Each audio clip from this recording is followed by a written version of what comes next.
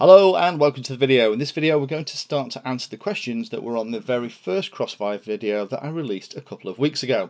Now in that video I talked about what Crossfire is, how to set it up, we went through what CRSF is and some other pieces, and as part of that I asked you as subscribers and viewers to let me know if there's anything else in particular that you wanted me to cover in any more depth, and there were some fantastic responses to that, so I've collected those comments and questions together and put them in this list here. So in this video, what I'm going to do is probably only get about halfway through these, and then I'll link to the next video where we'll complete this list, because in the test that I've just done, it took about 40-45 minutes of talking to get through all of these answers, and I don't want to do that in one big video. I'm not sure my voice can cope with it, and I'm sure you wouldn't be able to either. But the other thing I'll do as well is I'll put all the time codes in the description below, so if you're only interested in one particular answer you can just jump to that and hopefully I'll shed a little bit more light on it. Big thank you to the people at Team Black Sheep who have been very generous with their time and helped to provide an awful lot of context and background for these answers. I will be covering some of this at a reasonably high level. Apologies in advance for any of you that really understand a lot about radio systems, because I'm going to use a couple of analogies that might put your teeth on edge, but the idea with this is to help those of you that haven't done your amateur radio certifications or researched radio technology to understand exactly what this stuff's all about. So I'm going to be using the larger Crossfire. The smaller version doesn't have this little screen and joystick at the back, but this is super to kind of show you what's going on.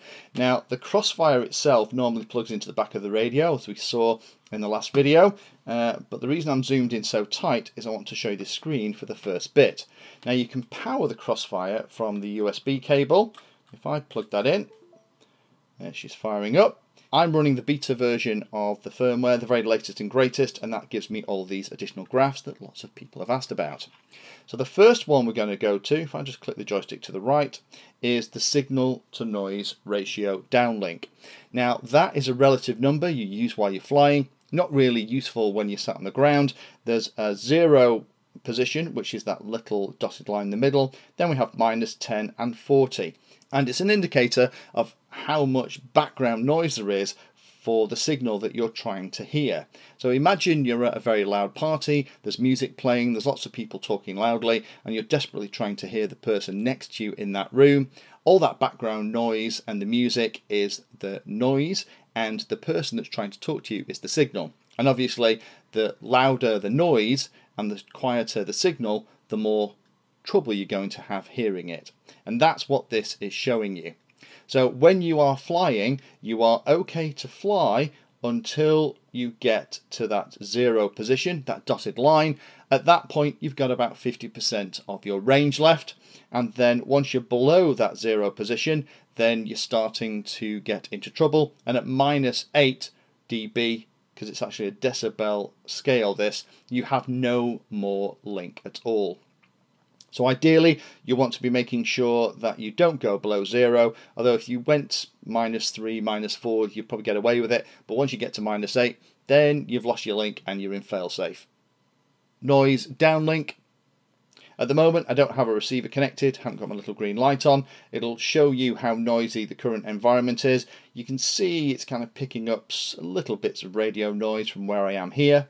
At the moment it's showing about 114 dBm, -100 dBm is fine, -90 potentially will cause you problems, so if you see this number getting towards about -90 then you need to have a look at what's causing that around you.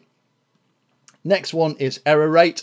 At the moment we've got 100% error rate for everything, but then I haven't got a receiver connected, and by default you'll have about 3 to 5% error rates as you're flying, and that is absolutely normal. If you have significantly more than that, that's an indicator that there's something going on and you probably need to check it.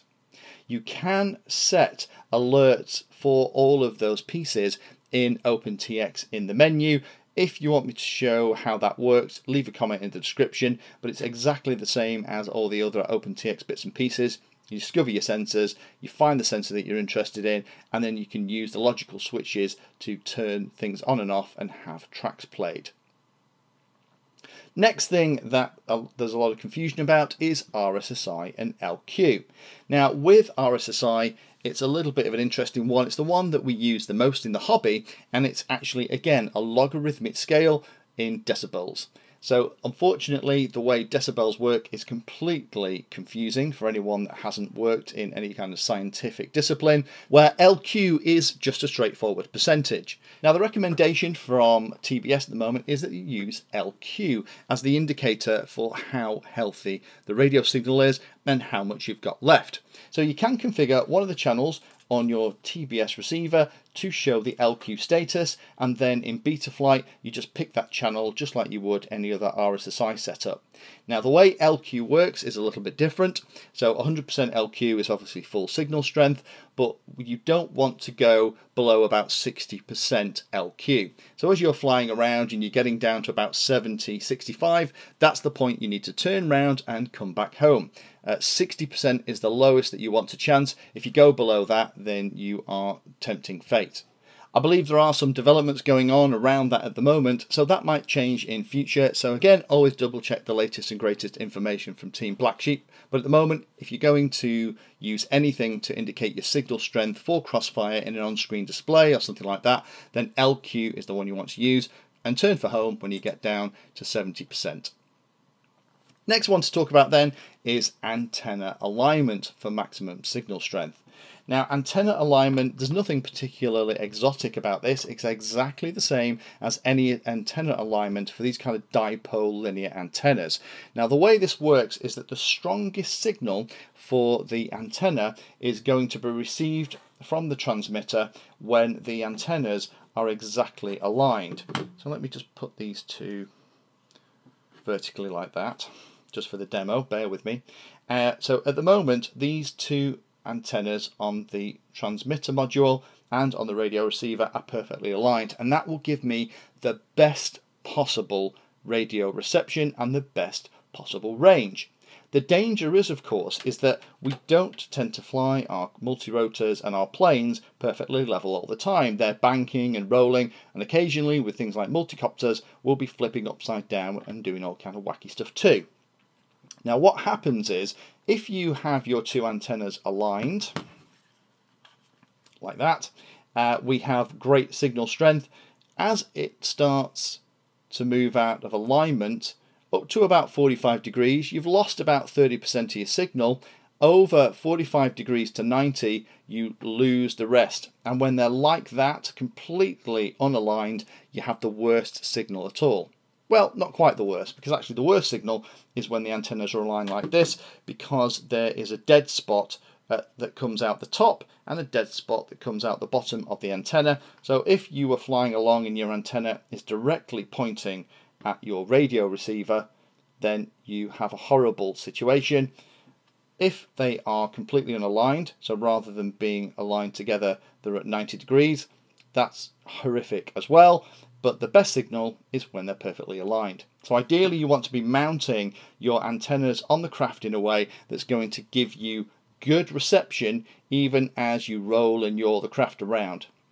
Now the Crossfire uses a lot of digital reconditioning, so it's got a way of dealing with cross orientation, so it's not as bad as a complete analog systems that we're used to, but there are a couple of tricks you can use to give you a hand. Now on the standard Crossfire diversity receiver, let me just plug this antenna back in. The recommendation is that what you do is you mount the antennas at a 90-degree angle like that. And the reason is that you always have about 70% of the signal hopefully there. So as it's flying around, it's completely level. It's they're both kind of 45 degrees to the antenna. As you roll and bank, then actually what will happen is one of the antennas is actually coming into alignment with the other side and giving you the best possible signal. So that's the best way to do it. If you're going to use one of the really small receivers that have this kind of antenna, again the same thing happens. If the antennas are perfectly aligned, then you get the best signal. However, this is almost certainly going to be installed on a multirotor.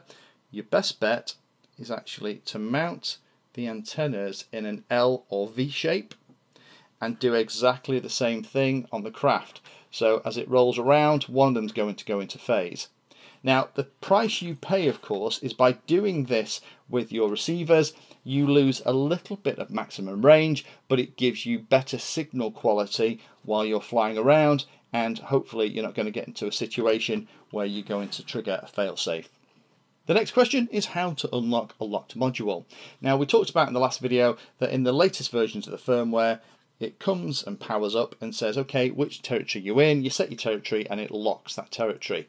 Now at the moment in the firmware there is a little way that if you've done that and you've selected the wrong one, or you want to go back and change your mind, there is a way out of it. Now on these larger modules, if you Google for TBS Konami code, TBS tend to put the Konami code in an awful lot of their products, and I think it's up, up, down, down, left, right, enter, enter. If you do that while it's bound to a radio receiver, it'll unlock the module and you'll ask you the question again.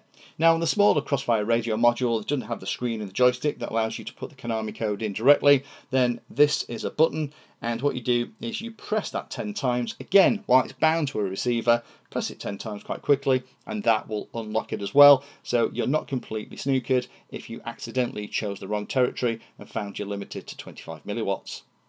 Next question we've got is around frequency hopping. Is it supported? Does it support multiple pilots? And the answer is absolutely. Theoretically, it goes up to about 8 pilots with no significant loss of link quality. However, the recommendation is if you're going to fly lots of pilots together, then you should turn your telemetry off to give the maximum bandwidth available so that you can all get a good strong signal. With a future firmware update, you may be able to fly with telemetry with multiple pilots, but that isn't here yet. So you can absolutely fly. If you've got 2 or 3 mates and you want to fly together, that should be fine. But if you're going to have up to 8, then TBS suggests turning off telemetry to give you the best possible experience flying together. The next question then is around using Non CRSF kit. Now we talked in the last video about the fact that the way that this module talks to the radio and then the way the radio receiver talks to the flight controller is using CRSF, and CRSF is that protocol that Team Black Sheep have developed. It's very fast, very low latency and bidirectional as well, and some really cool stuff that we're going to be able to do with it. The challenge is that not all systems at the moment support CRSF, but it looks like lots of people are developing the support for it at the moment. So in those cases, how do you get it all to work? Now the nice thing, if we go back into our box of bits and we pull out the cables that we got with the Crossfire, then you'll notice here that there are additional cables. Now at the moment, the way that mine's set up is obviously I'm plugging it into a JR bay, but if you have something like a Spectrum radio that doesn't have a JR bay, then what you're going to have to do is use the same RC input, and you're going to have to disconnect that and use one of these cables instead. And you're going to have to use the trainer port on the back of the radio, so that would work good old 3.5mm jack on something like a Spectrum. And then we also have a couple of other cables for the different trainer style ports on the radio that you're using. The Crossfire supports PPM. PPM is a lot slower than CRSF, but it does allow you to use other radios than the ones that we've looked at already in the series with the system. But talking to TBS, they've talked about the fact that they're working with both Spectrum and Futaba on the support for the CRSF protocol. So that could mean that in the very near future, you'll be able to plug this into the trainer port on the back of your Futaba radio or your Spectrum radio and get CRSF support directly into the module. Last question for this video, connecting to a KISS system, does it support CRSF? Yes, it absolutely did. They've added CRSF support a while ago now, and actually so has Raceflight. So see the documentation for both of those systems on how you set that up and how you configure it all as well. Remember, CRSF usually needs 2 pins, one for transmit and one for receive, so you're probably going to be connecting it onto a UART rather than the standard S-Bus or PPM connections on those flight controllers as well. So we got about halfway, so join me for the next video where we'll finish off the questions. But if you have any other ones in addition to the list that we've been working through in this video, then pop them down below and I'll try and include them in the next video too. Thank you for taking the time to watch that video, and particularly for watching right to the very end. We try and release a video on Tuesday and Friday, and sometimes we'll release 1 or 2 extra ones in a week as well. All of the videos on the channel are organised into easy to use playlists, so do have a look in there, because if you're interested in a subject, we organise all the videos on that subject so you can find them easily all together in one place. If you like what we're doing, then please like and subscribe and tell others about the channel so they can come and join as well. We're available in all of the usual social media places, particularly in places like Instagram, Twitter, and we also share all of our 3D designs on Thingiverse.